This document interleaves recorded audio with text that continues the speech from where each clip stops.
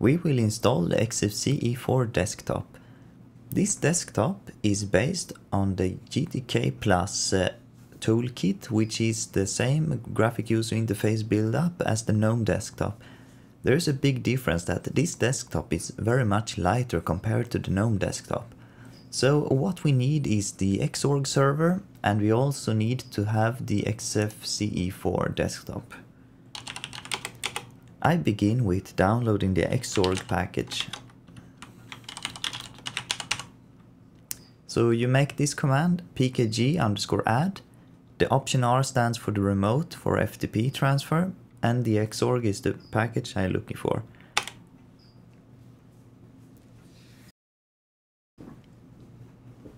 We are back from making a jump in the video. The reason why I was jumping is that this package takes a little bit of time and I want to save some time for the YouTube video format. So after we've been installing the Xorg, we need to install xfce, so let's do it also so we have this finished. It's the same command, but instead of Xorg it's xfce4. So since this is downloading also, I will make a little pause here in the video also and jump forward. And we're back from the pause. As you might notice that I can tell you that from starting my real tutorial and making all the jumps, the installation for me has been taking now 6 minutes to get the package when I'm on the proper mirror. This is a clear significant symbol that all these packages are very much lesser, or how to say, than compared to the KDE4 and the GNOME desktop. So what I can tell about this desktop is that you will not need to make any advanced Xorg configuration like you normally have to do on window managers like Fluxbox. Well, the options are not so difficult after all if you run Fluxbox, but it's quite more work compared to this type of desktop. But I forgot to mention that we will find an error inside of this configuration that is a standard one. And it's since you make an installation of the FreeBSD and you make the desktop, you will forget to change the host name of the local host. But we will take a look at how to change it and what error it will give. So not to confuse, I would like to start editing the the rc.conf file. I do this with my favorite VI editor.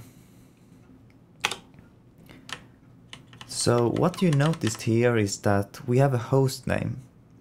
Remember what host name you have, because this needs to be changed later. We can look at it later also to bring it up on the screen.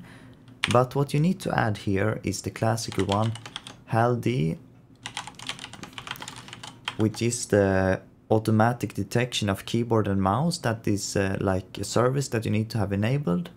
Else you will not be able to use the keyboard or mouse inside when the system starts the graphic. And same dbus enable you need also. So you just need to add these two configurations here. Then you just save this one and quit. If you do not know how to use the VI editor, you can check my tutorials of how to use the VI. So after this is done, we just need to add a file also, which is the telling when we make this command start x, we need to tell the system where to start the xfce4. This is simply done by, I stand first in my home directory to make the cd command, and I make sure that I'm in home. And then we need to add the following, make echo.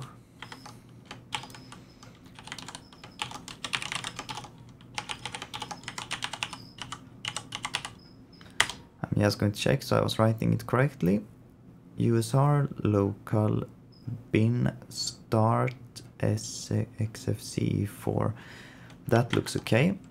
And then I output this to home and the point file dot file xinitrc, and then I press return. This should add the following file here. You can see the xinitr, which contains, I'm just going to show with the cat command to show you that it has been adding this line. So now I'm good to go, and to just I prefer to reboot after I was enabling the HAL-D daemon for the keyboard, so make a reboot here. It's the simplest one. You can start the manual if you want, but it's much easier if we make a tutorial to just reboot the system. And I have to say something that I've been getting some comments about, people complaining about that I'm always using the root account, and people say that it's completely wrong because you should use another user. Yes, this is very true.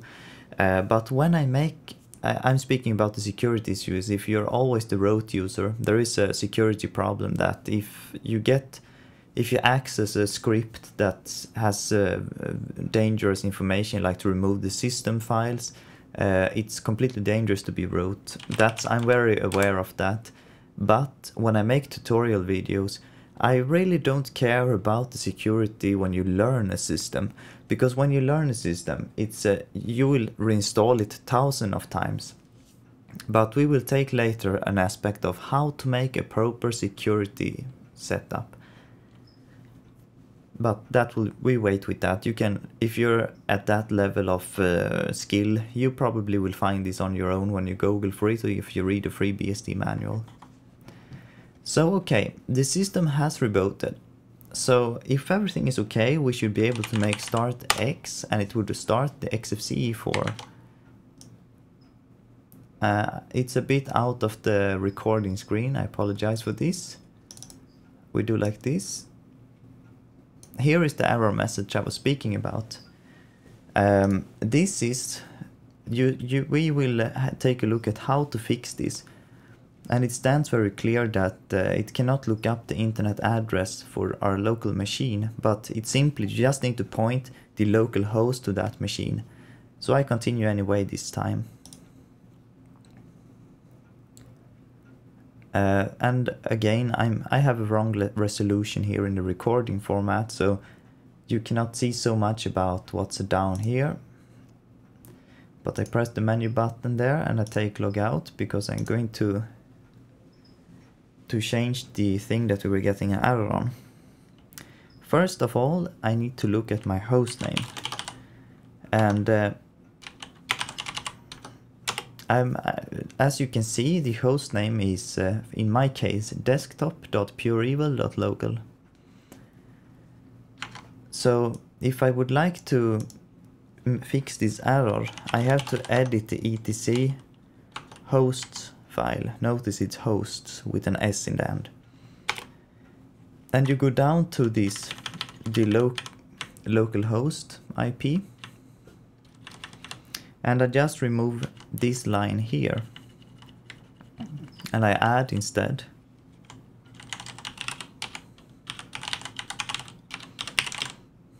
and then I save and quit, and let's try to start X again. And there it's gone.